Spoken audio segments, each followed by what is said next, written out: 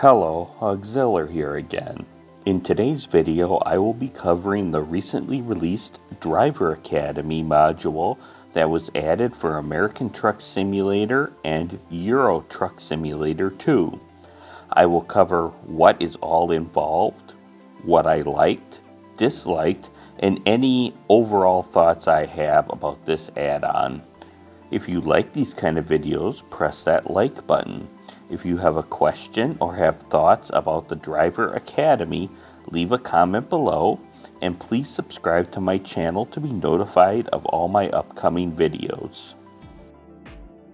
Since both Euro Truck and American Truck Simulator have basically the same Driver Academy, there are a few differences in some of the chapters, but overall they basically have the same chapters and things you must drive. I have decided to combine the videos into one video. So to begin, what is Driver Academy?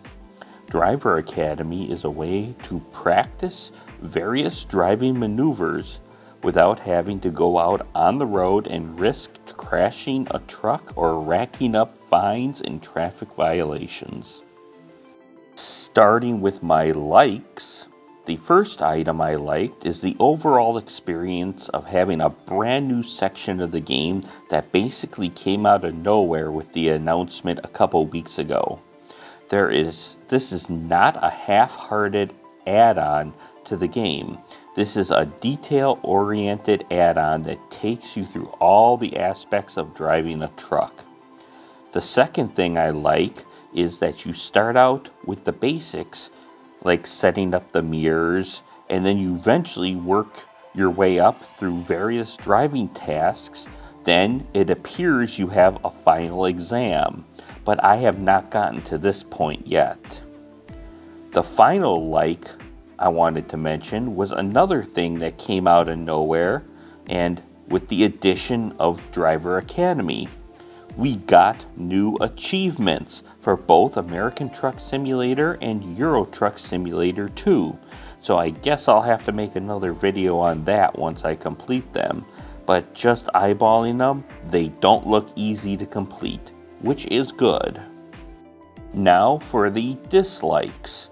Granted, there's not too much to dislike at the moment, as there's really nothing to compare Driver Academy up against, but I will put in the dislike column that some of the instructions are not very intuitive, at least for me.